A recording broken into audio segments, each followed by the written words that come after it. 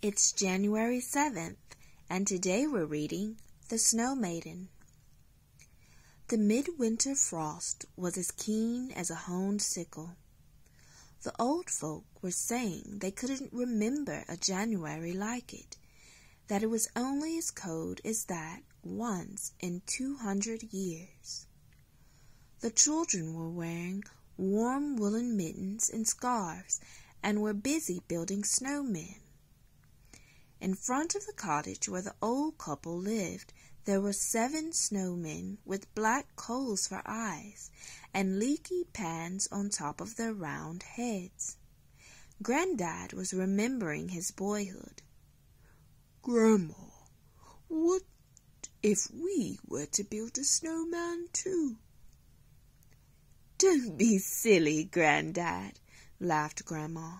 "You'd better go and chop some firewood to warm the parlor." But Granddad was not to be put off, and he gave Grandma no peace until she agreed. "All right, Granddad," she said in the end, "if it will make you happy. But I'll tell you what, we won't make an ordinary snowman.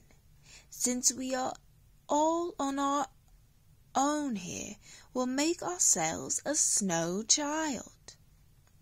And so it was. They rolled a big ball of snow and carved a little body, arms, legs, and a head out of it.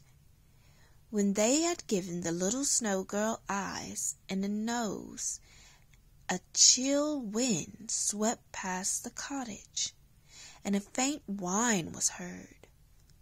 Was it the wind? The frost stroked the snow child, and it blushed, blinked, and began to cry. Oh my! Let's see what happens with the Snow Maiden tomorrow.